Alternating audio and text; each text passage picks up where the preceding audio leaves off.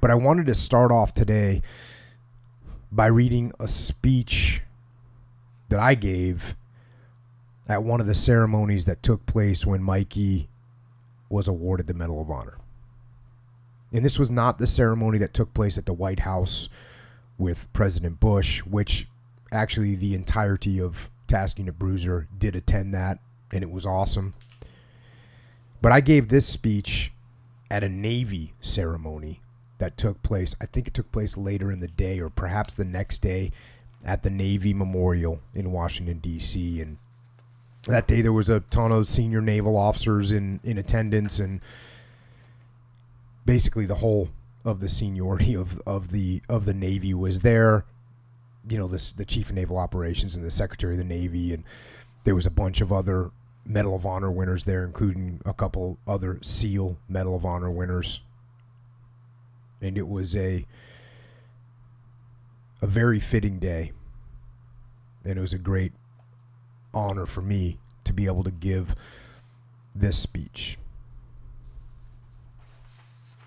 And here it is. Ladies and gentlemen,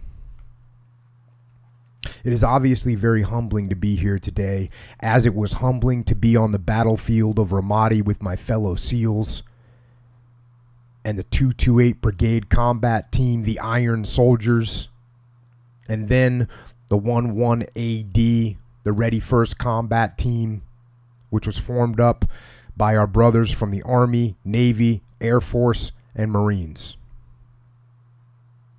And it included such hallowed units as the 1st to the 506 Band of Brothers, the 137 Bandits, and the 38 Marines. I met Mike Monsoor when he checked into SEAL Team 3 as a new, highly motivated young frogman. As we trained and prepared to deploy to Iraq, everyone learned that Mike was an incredible person. He was gifted at everything he did, hardworking, funny, and selfless.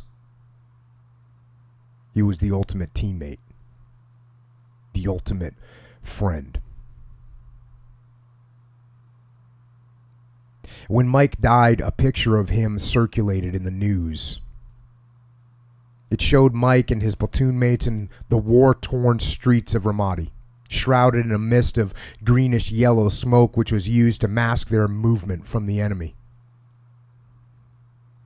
That picture says so much. Mike's gun is at the ready. His face is calm, almost smiling, despite the obvious chaos and danger around him. Ramadi at the time was the epicenter of the insurgency in Iraq, a city filled with peril. The hardened enemy was bent on destruction. They fought with ruthlessness, constantly on the attack with machine guns, mortars, grenades, and IEDs. Brave men died or were wounded every day. And every day, brave men continued to push forward into the fray. For those of us who were there, that picture of Mike captures all of this. In the picture, his brother SEALs are nearby, but Mikey is out front. I have looked at this picture over and over again, and it speaks to me. As someone that had the pleasure of knowing Mikey as a friend and had the honor of serving with him on the battlefield, this photograph tells me a story. As I look at that picture, I hear a voice in a humble but confident tone. This voice says to me, I am Michael Monsoor. I am patrolling through the streets of Ramadi. It is a city devastated by war. Bullet holes cover the rubbled buildings. Burned out cars litter the streets. I am walking just behind my point man. I am ready. My eyes sting from the sweat. My gun and gear are heavy, but these things do not bother me. There is no comfort here, but this is the life I have chosen, and there is no other place I would rather be. I am Michael Monsoor. I pray and I believe. My faith is my shelter. My faith is my strength. Fear thrives in this place, but fear is no match for my faith. Faith conquers all. The word of the Lord proves true. He is a shield for all those who take refuge in him. Lord, protect my brothers above all else. You have made me ready to protect them. I am Michael Monsoor. I am far away from home. I miss my family. I miss my mother, my father, my sister, and my brothers. Everything I am is rooted in them. I want to hold my nephews and nieces again. I want to make them smile and laugh.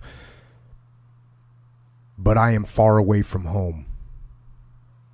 Instead, I smile at the Iraqi children when we pass them by. When we encounter Iraqi families, I treat them with respect and dignity. I know the importance of family because there is nothing more important to me than my family. I am Michael Monsoor. I love my country, my fellow SEALs, and the men fighting alongside us. The men fighting alongside us in the streets are infantrymen, grunts. I know these grunts are not just soldiers and Marines, but fathers and brothers and sons. I know because my father and brother were also grunts, proud Marine riflemen. We are fighting a determined enemy, but we are strong. Our strength is our brotherhood. Soldiers, sailors, airmen, and Marines fighting together. A brotherhood bound by sweat and blood and tears. Together we live in dust and dirt and filth and death. Death is everywhere. Many of my brothers have fallen. Mark is gone.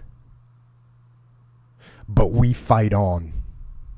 For the men to our left and right, we fight on. I am so proud to be part of this band of brothers. I am Michael Monsoor. I am ready.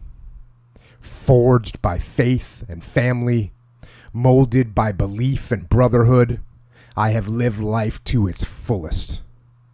I have not looked back. I leave nothing but love, and I have no regrets.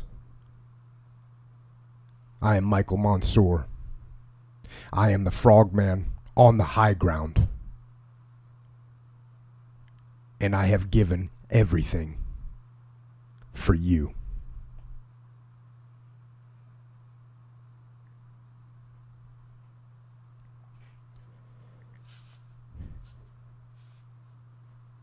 And that was the speech. And I did my best to share my thoughts about Mikey.